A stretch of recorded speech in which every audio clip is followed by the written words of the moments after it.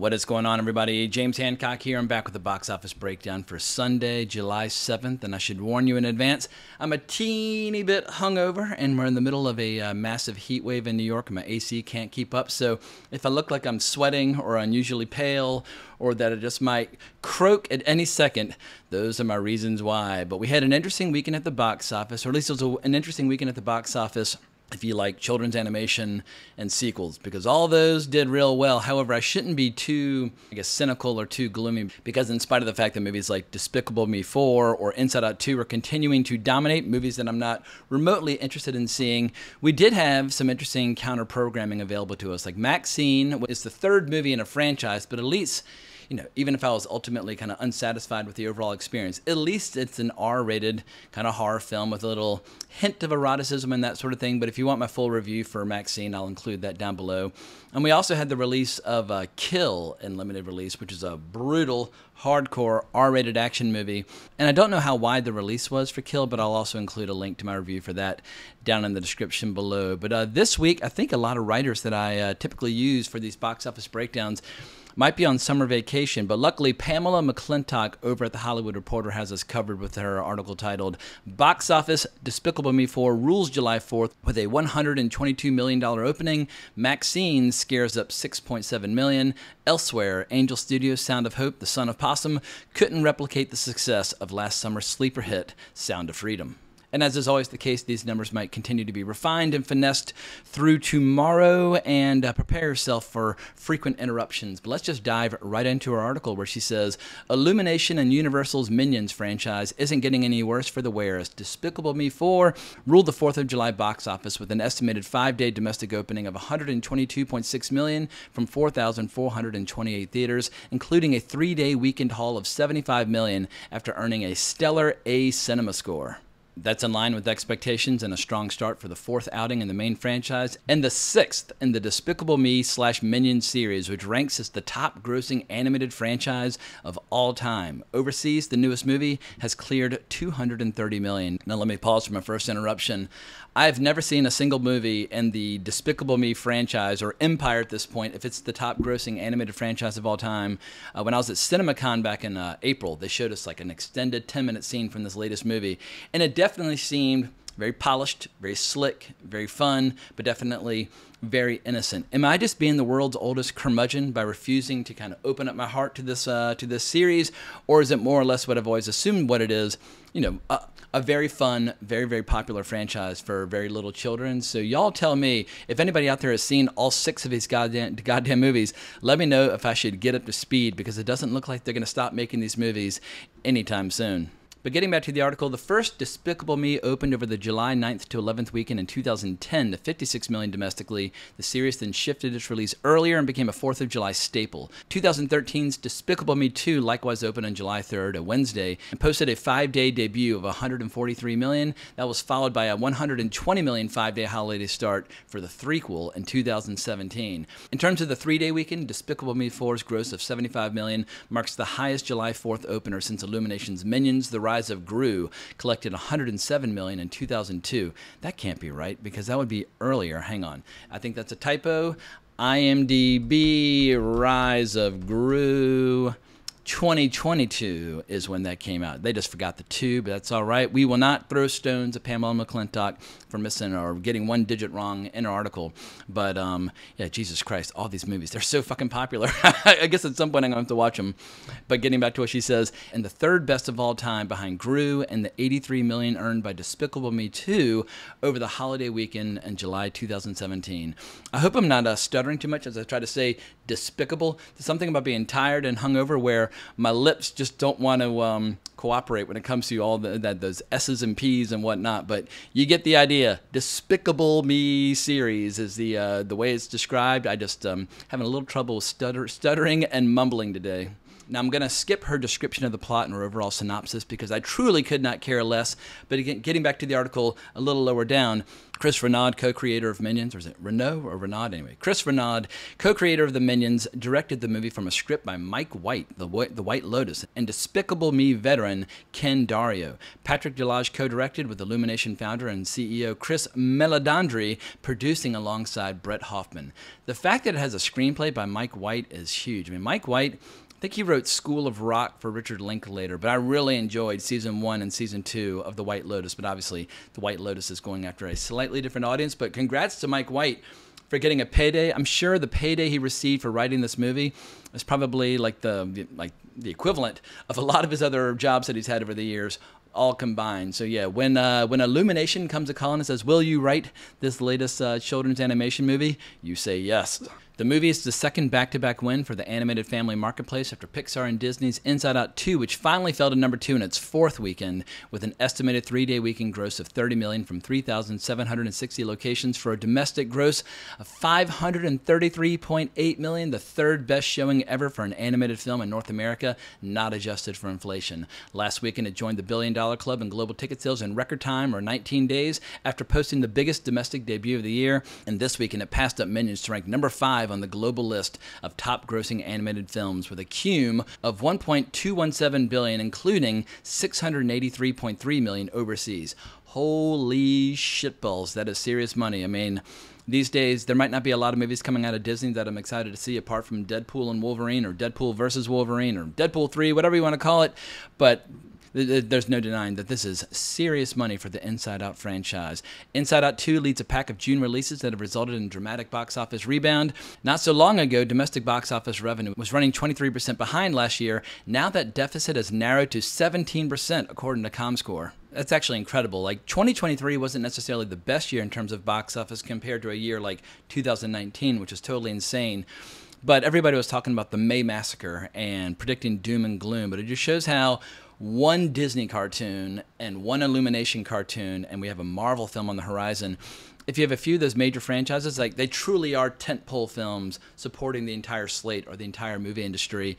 And anytime any of those movies are postponed or delayed or anything like that, it just throws the whole marketplace into a state of total chaos. But getting back to the article, another movie assisting the mini boom is Paramount's A Quiet Place Day 1, which is holding at number 3 in its second weekend with a 3-day gross of $21 million for an impressive 10-day domestic tally of $94.4 million. The prequel scared up the loudest 3-day debut of the series last weekend when opening to $52 million. Yeah, the safe bet at this point is that Paramount will continue to make A Quiet Place movies until the end of time, as long as they continue to generate these kinds of numbers, because I can't remember the exact budget. Actually, let me look it up. I think the budget was only like $67 million.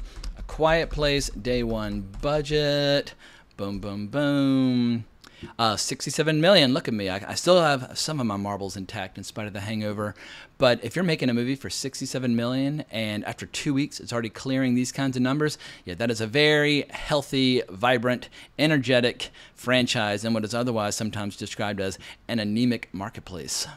A24's specialty pick MaXXXine, opening Friday, placed number 4 with an estimated $6.7 million from 2,450 cinemas, which is not a bad start for a specialty slasher pick that boasts a hard R rating. An ode to 1980s sexploitation and horror, MaXXXine completes Ty West trilogy starring Mia Goth. The film received a B cinema score, a high grade for a horror/slasher film. Yeah, MaXXXine, I love seeing A24 do this well. I love seeing Mia Goth do this well. I love seeing Ty West do this well. I just wasn't the world's biggest fan of the movie. Like, if it had just been called MaXXXine without XXX in the title, and I know it's the third film in the X series, so XXX can just mean it's the third, but if you're making a movie about a porn star and you have XXX in the title, I'm expecting the movie to deliver a little something extra apart from just your usual slasher fare. And maybe that means I'm just a dirty old man.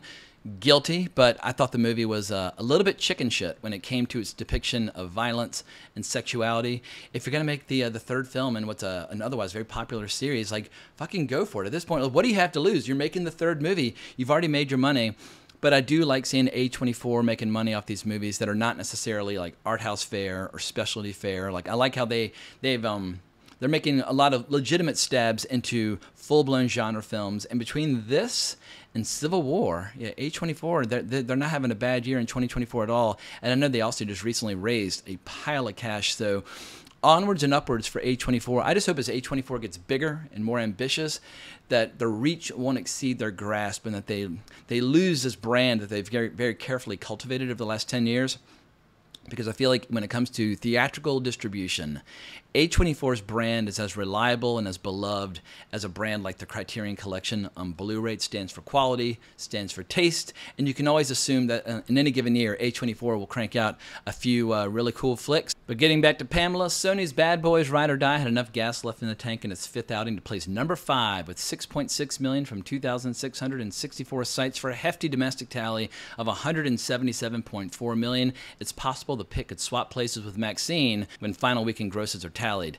Kevin Costner's big-budget Horizon, an American Saga Chapter 1, falling to number 6, continues to struggle to find its audience. The $100 million period Western, which runs just over 3 hours, tumbled 50% in its second weekend to roughly $5.5 million from 3,325 theaters for a domestic total of $22.2 million.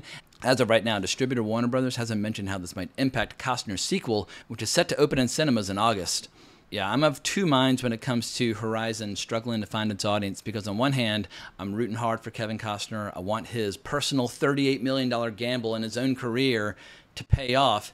But as a lot of people have said, this is basically a big, giant dick measuring contest between Kevin Costner and Taylor Sheridan. Taylor Sheridan has built this full-blown TV empire involving 1883, 1923, Tulsa King, Yellowstone, obviously. Kevin Costner quit the hit show to go off and make his own movie franchise of 4 movies, which looks and feels more like a TV show than an epic Western. So much so that, spoiler alert, if you haven't seen it, there's no ending to the movie. It just seamlessly goes right into this highlight reel for the upcoming film. I was like, all right, well then maybe you should have just made this for HBO or for Netflix or someone like that, if that's the kind of style you're going to... I mean, John Ford and Sam Peckinpah did not end their movies with highlight reels for what was to come afterwards. Like when John Ford made, I guess Ford Apache was the first of his Cavalry trilogy. He didn't do a highlight reel teasing She Wore a Yellow Ribbon. He just let Ford Apache be a standalone movie.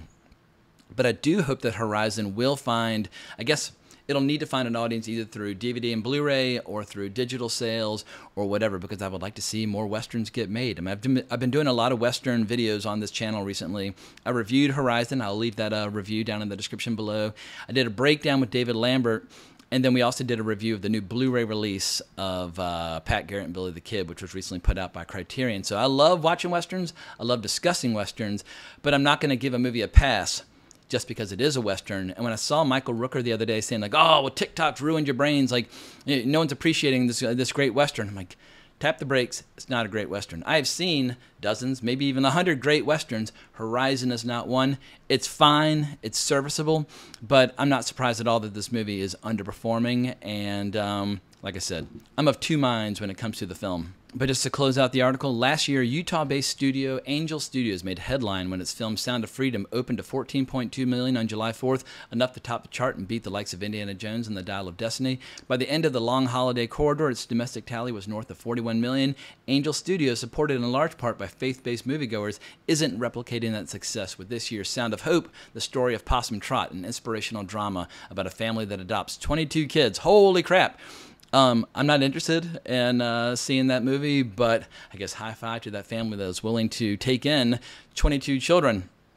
Possum Trot isn't a sequel to Sound of Freedom, although both films earned a coveted A+ cinema score. Possum opened on July 4th and earned a combined $4.7 million on Wednesday and Thursday, according to Angel. For the weekend, it opened to $3.6 million to place number 9, according to ComScore. Now, as far as my own personal taste is concerned, I'm about as interested in faith-based movies as I am in children's animation that is not for me. It's like, like Christian-themed rock and roll. There's an audience for it. I'm just not the audience. But I do like a nice, diversified marketplace that is trying to serve the tastes and preferences of a wide range of people. I feel like sometimes there's too much... I guess there's too much of a monoculture when it comes to what Hollywood is offering, where it's like just these bland 4-quadrant PG-13 $200 million movies that are designed to be successful but not necessarily have long shelf lives or be enduringly popular. I like movies that are slightly lower in budget, that are a little more specific in who they're targeting. So, I mean, an A+ cinema score, that is nothing to sneeze at. It shows that this movie will have some legs, and it'll continue to have some endurance. I just won't be first in line. Like, I don't mind when religion is in a movie if it's organic to the story. Like if you watch a lot of Westerns, there will be characters, like in Pat Garrett and Billy the Kid. I want to tell you one last thing personal, kid. It's going to be a loose rope and a long drop. What good people are coming just to see your poor sinning spirit meet the devil. And I'm aiming to please them by making sure you say the Lord's Prayer before you do a proper cakewalk and soil your drawers. It might not necessarily be a religious character who is like warm and fuzzy. I mean, R.G. Armstrong and Pat Garrett is pretty goddamn ruthless.